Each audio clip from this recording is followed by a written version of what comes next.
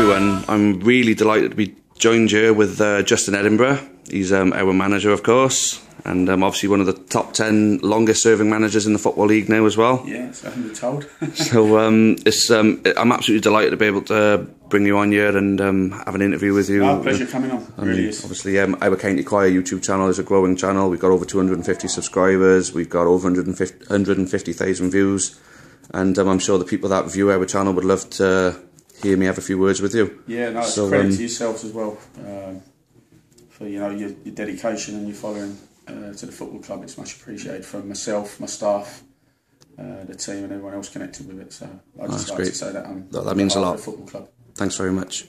So we do our best anyway. We try. You do better than your best. You're fantastic. Thank you. Let's just bang straight into the questions then. Yeah, no, it's far away. First one I got for you was a nice and easy one. Sum up your time at Newport in one short sentence. A fantastic journey that's still not complete.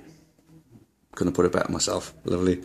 The second one, where do you envisage yourself and the club being in 5 years' time? Well, I still envisage that as long as the club's ambitions meet my own and that I could continue the good work that me, my staff and the team are putting in right now, then I feel that we'll be a very established Football League team that hopefully is in and around trying to make that next step up to the Sky Bet Division 1.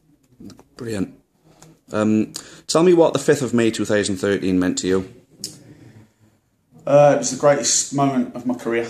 Apart from getting married to my wife and having the birth of my 2 children, then it was by far the greatest memory in football that I have to date.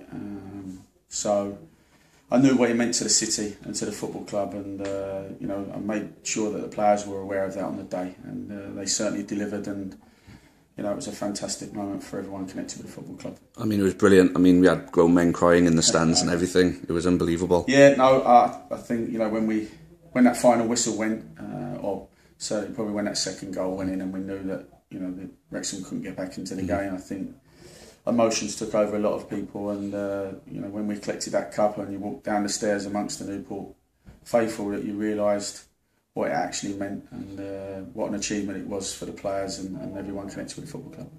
Great. So a big question here. How important was the move to Rodney Parade for the club and for your future at the club? I think it was the most important signing that we've made up till now. I think to get back into the city centre was a must, really. A lot of fans were very much for it. I think the facility is what we needed to get into the Football League. That's no disrespect to Spitty, but it wasn't at Football League standard.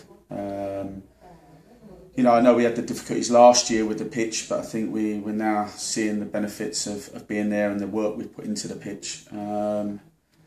And financially, it's enabled us to get back into the Football League and continue to grow as a football club on and off the pitch. So for me, it was the most vital signing that we've made. Because a lot of people have said to me that if we were still at Spitty Park, we could have been looking at going the other way rather than up. Well, I think so. When I first came here, I think first and foremost, my only challenge was to keep the team in the Blue Square Premier. But obviously, once we had the trip to Wembley and the trophy, I think everyone was on and up, and I think the move across to Rodney kept that momentum going, allowed us to bring 1 or 2 players that we might have not been able to attract here in the summer, and then that certainly spurred us on to gain promotion. So yeah, I think people's thoughts on that was right. That I think as a club we wouldn't have been able to grow, no. And if we hadn't have grown off the pitch as well as on it, then we certainly would go backwards. Okay. Obviously, you can appreciate in football these days, you get a lot of assistant managers or follow a manager to different clubs, like Mark Hughes with Mark Bowen. One of the most visible things that we see as fans is the working relationship between yourself and Jimmy Dack. Do you see yourself and Jimmy as a team for the foreseeable future, regardless of which club you're at? Yeah, without a doubt. We've worked closely together over a few years now, certainly, side by side here. We had previously at 1 or 2 other clubs. But yet, whether we continue here, which we hope we do, then there's no doubt that Jimmy would be a part of my team, wherever and whatever we do in the future. Okay, I'm sorry to put you on the spot a little bit, yeah, but were you ever close to accepting any offers from any other clubs last season? No, not really. I've got to be honest. Was approached on 2 occasions, but the club allowed me if I wanted to speak to those clubs, but I didn't feel that the job that I've set out to achieve here was accomplished. So no, I wasn't close. That's music to everybody's ears, I'm sure. What is your opinion of the newly formed supporters partnership? I think it's a fantastic idea. I think it's something that was needed. I thought there was too many fragments that weren't as one.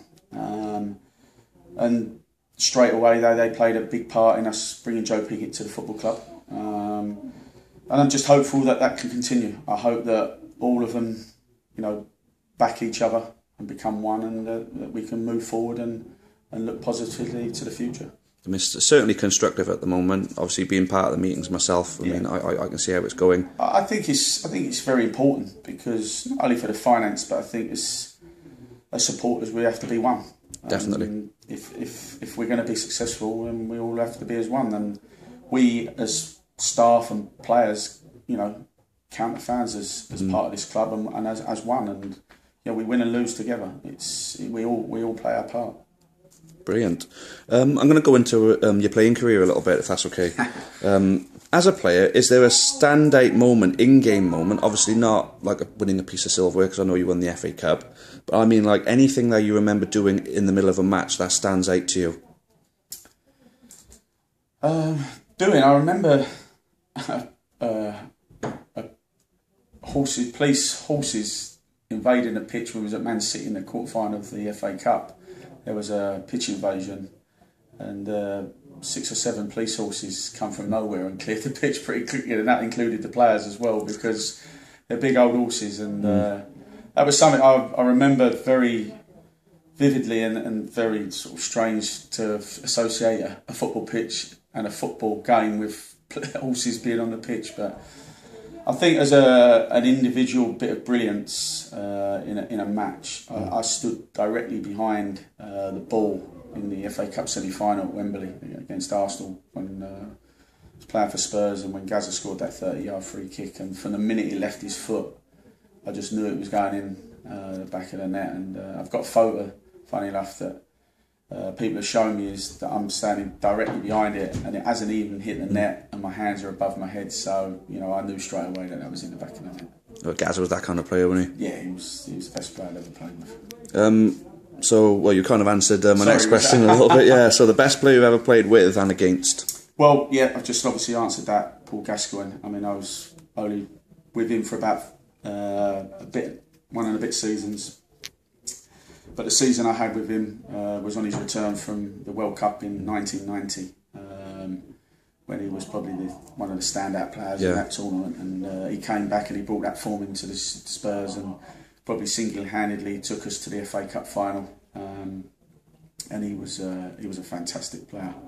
He had everything that you require of a midfielder.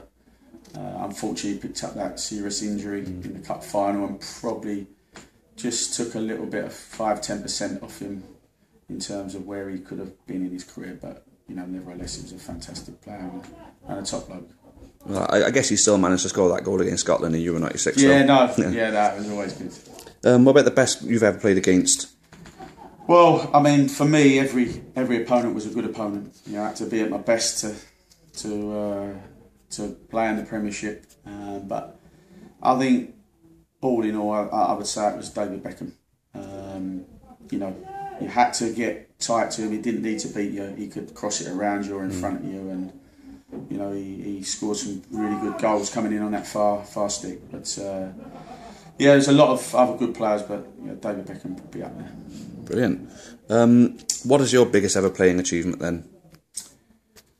I think I started in the 4th Division with Southend, and I think possibly making a move from Southend to Spurs. I think it's not done nowadays from the 4th Division to the Premiership. I was only 20 years old. So I think that was a massive achievement for me. Okay. Quite a potentially controversial question. Have you ever had a night out with Gaza? Yeah, I have, yeah. Very entertaining, full of antics, up to no good, but non-stop laugh a minute. So yeah, I recommend it. Definitely. But obviously not now, because we see his health and the situation he's in. It's sad to see, but he was a fantastic player and great company. He really was. Excellent. Who would you say was your biggest ever playing mentor? Gary Mabbott, Tottenham captain for the 10 years that I was at the football club. Great admiration for him. Suffered with diabetes, so he had to deal with that, and as well as being a professional footballer. So I had unbelievable admiration for him and respect, and he'd always have time for the young players, and a true football gentleman, really was. Brilliant. So back to Newport County. Do you ever look at the message board, the infamous message board? No. Probably I have no reason to look at it. I think I know from my own eyes and ears to know what's going on every day in training, every home and away game, every reserve game, every youth team game. Now, everyone has opinion. Everyone's entitled to that. I've no doubt about that. But I feel, and that was something that was said to me when I first came into football management, is if you listen or are swayed by others, then you might as well not do the job, because you're allowing people to make the decision for you. And that's one thing I am allowed to do here. The board have been a fantastic group of people that have allowed me to manage the football club, and that's what they employ me to do. I'm the football manager of this club, and they allow me to do that. And I think that's why we have had the success we have. That they allow me to do my job. I'm focused in that, and I want to be successful. But I think there's no doubt you hear things within the stadium on match days. You hear the unrest. We're all disappointed. We want to win every game. Yeah. Me, staff, the players, yourselves, the fans. There's no doubt we turn up to every game, and we want to win it. We have no divine right, but that's our mindset. That's our start. But I always say, I think 99.9% of the time, every game that I've been in charge here, that the players have give 100% effort, and as long as they do that and they have pride in wearing the shirt, then we'll go a long way to achieving what we want. So does any over negativity ever affect any of the players? Of course it can. I think, listen, they're only human, and they're strong, mentally strong. They have to be in the job they are. It's a privileged job, but it's a tough job. Everyone's an expert. I think some fans forget that sometimes. That these players are still only human beings themselves. And I think, listen, it's a privileged job, no doubt about that. It's my job's a privileged job. To be a football manager of a great team like this is a privilege. The players are privileged, but they don't take that for granted. I can tell any fan now that every day, every player that comes in here works to their maximum. They set the standards, they have a discipline, they have a desire and a drive to better themselves every day. But we all get disappointed. And this is just a general. I always think that fans should support their club when they need it. Yeah. I always find, listen, we all love winning, and we all get carried away with it, and it's really good. But I always say, support when you need supporting. Through thick and thin. Yeah, and listen, it's not easy. It's not easy, because I get frustrated on the sideline seeing things go wrong. But that's not. And I think in general, when I go watch Tottenham sometimes, or I go and watch other games when I'm scouting and watching opponents, that it's quite easy to get caught up in the match as a spectator and forget to support, if that makes sense. Yeah. Detach yourself from the game and then say, right, we're needed now. Let's get that volume up and let's intimidate the opponents. Let's get them lads lifted. But on the other side, players have to lift the crowd as well. So it's just works in tandem. It's definitely a two-way street. It is, and it has to be that way. If you're having any success, it has to work both ways, and everyone needs to be in it together. Okay. Next question. You've answered it many times so far, but then I've got to ask it. What is your general opinion of the Newport fans? Amazing. I think from the day I walked in here, from my first game out there, to be 3-0 down at Southport at home and still get clapped off for me, set the precedent and the journey of what I've been on, because, you know, I was distraught, but to hear people encourage and clap and get behind a team that were 3-0 down in my first game showed me that what was achievable with this crowd, because there's no doubt over the three and a bit seasons that I've been here that you've all played your part through thick and thin.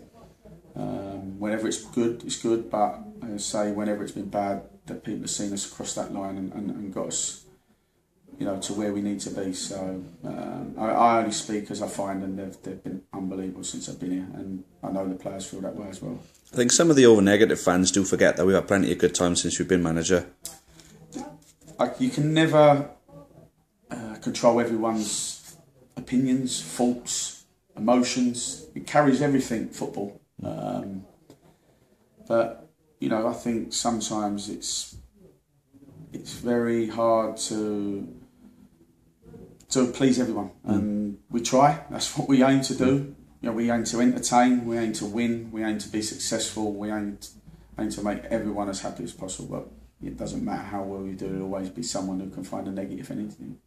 But for me, they're the people who spur us on. So I like them because they probably don't understand that they're probably making our job easier. Definitely, they do spur us on. Because obviously you mentioned by getting the volume up.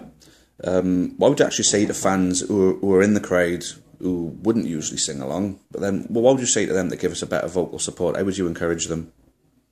Well, I think we know how good we've been at Rodney Parade, and coming up to the third season. You know, 2.5 seasons we've been at home now. We haven't lost many. We've seen some good games. We've seen a lot of goals, and you know, we need as much support as we possibly can. So just embrace it and enjoy it, and you know, I remember when I first come here, all everyone ever said to me is, "Oh, if you get us back in the league, that would be job accomplished." But for some people, it still wasn't enough. But that wasn't enough for us. We want to keep pushing on. We want to have more success, and that is only come from our fans. They play a major part. Because obviously the vocal support, it gives a lot to the players. I mean, it don't come away from how much that plays a part. It plays a massive part. You know, when them players come out and they hear the crowd and they hear the singing and that roar comes in, you know, and even away, when we hear some of that away support, you know, at times it sucks the ball in the net. And at Bury, the other week when we was up against it, it kept the ball out in the net. You know, we all play a part. We win and lose together. There's no split. There's no divide. We're all in this together. Because obviously you mentioned the away following. I mean, what do you think about away following, and how would you encourage more fans to make more trips? That I know that it's financially difficult at times. We have a lot of long trips, and sometimes we have them back to back, which I find, you know, tough for people. I can only say that I'm amazed and, you know, overwhelmed at times of how good our away support is. I don't think there's anyone better. I really don't. That's good to hear. Thank you. The academy, how important is our academy, and how would you urge fans to support the small council and their funding of the academy? Well, it's vitally important. You've seen that this season in terms of the number of youth team players that have been involved in the first team squad this season, and not only, you know, on the bench but playing.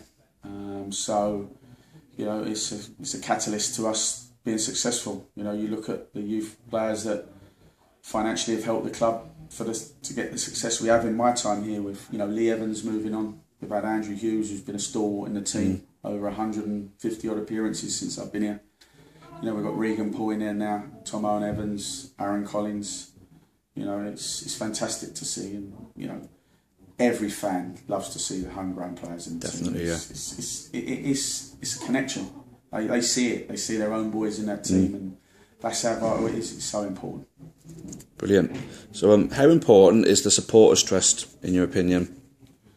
Well, it's extremely important. It plays a major part. It's financially backed myself, and throughout the years or the seasons I've been here, to playing a part in us staying up the first season and getting players in, to bring on loan, to helping and to continuously push the club, because we're growing on it and we've got to continue to grow off the pitch, and that's in all quarters. That's from top to bottom. Excellent. Going into the future, what is your primary goal with Newport? To continuously progress and become better on and off the pitch, and to continue to establish ourselves as a Football League club. We've got to realise that we're only 18 months new a Football League club, and we want to just continue that, to continue the growth off the pitch and continue the success on it, and really establish ourselves as a real solid, stable Football League club. I mean, how high do you think we can climb, and what will it take? Well, I think we, in the long term, can continue to develop and have growth off the pitch. I think there's a lot more to come. I think on the pitch we are continuously building and having success, going to a lot of big teams away from home, collecting results, beating teams at Rodney Parade with far greater finances and support and infrastructure and length of time that they've been established league clubs. But I think we can go to the next level. I'm not saying it's now or next week or next season, but I do feel that this club is capable of going to the next level. Then again, it's establishing in that league and never knowing where. But I think you never ever don't want your expectations to be underachieved or overachieved, but you've got to aim high, because there's nothing wrong in that. Obviously, there's a lot of clubs that have tried to do too much too quick by throwing money into things, and obviously it's been their undoing.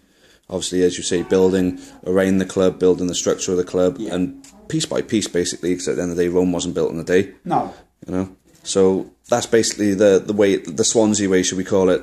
I think so. The chairman has backed us, but I think from outside looking in, I think people think that Les has bankrolled it, and we know that's not the case. He supported it, and there's no way that we would have had the success we have had without Les. But it's been sensible. It's been at the right times. We've never really overspent. We've always speculated, and we've always gone with how we're doing as a football club. If we feel that we need to push, then Les has always found that extra finance to, when we secured Christian Jolly, when we bought Conor Washington, he's willing to take a little bit of a risk to know that we will earn it back, or we will be successful with it, rather than it just be an empty pot. We haven't got that. We've got an average budget, but we've got a fantastic team spirit, and we've got an unbelievable will to better ourselves every day as a group. And when we've got that, we'll continue to do well. Excellent. So, do you think we can go up this year? Well, we're halfway through. I think that's where we are, very similar to last season. And I think our first and foremost thought is to make sure that we don't have the second half of the season which we did last. No fault of our own. I'll back myself on that. We had the hindrance of the pitch last year. We had a lot of away games we had to play consecutively without getting at home, and the pitch was in an absolute state after Christmas last year. But I think it's making sure that we can finish higher than we did last year, that we continue to develop, and if that takes us to another promotion, then no one's going to be turning that down or not embracing it. Of course, no. So I think we've got to be making sure, as we said, that Rome weren't built in a day, and that we don't lose sight of what we're doing, or take our feet off the ground. And that's my job to make sure that doesn't happen. Great stuff. One final question. One of our lads has asked me to ask. He's highlighted Aaron O'Connor and the form he's had this year.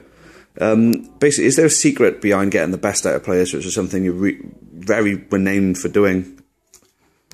Well, I believe that the trust I have with myself and the players, and my staff, and everyone connected with the football club is key to success. I think they are aware that if they do well and they work hard, they'll get my backing, and they'll be given time. I think you say it works both ways with fans and supporters and players, as it does with the manager and the players. But you know, I have good relationships with all my players. I like to know about them, family life, what they do away from the football club, and they understand the standards that I've set and what I expect from them, and they have to reach that every day. If they don't, then they know that's not going to be accepted. But I think the big thing for me is that we have a great trust amongst each other. Excellent. Well, Justin, that's brilliant. Thanks very much for spending time with me and talking to me. And I'm sure. Just say that I wish everyone happy Christmas. Continue your fantastic support. Like I say, it is invaluable, and I know that the finance and the time that you put into this football club is tough. But you know, it's much appreciated for myself, staff, and all the players connected with the football club. Thanks very much, Justin. Merry Christmas to you too, mate. Top man, pal. Cheers. Cheers, mate.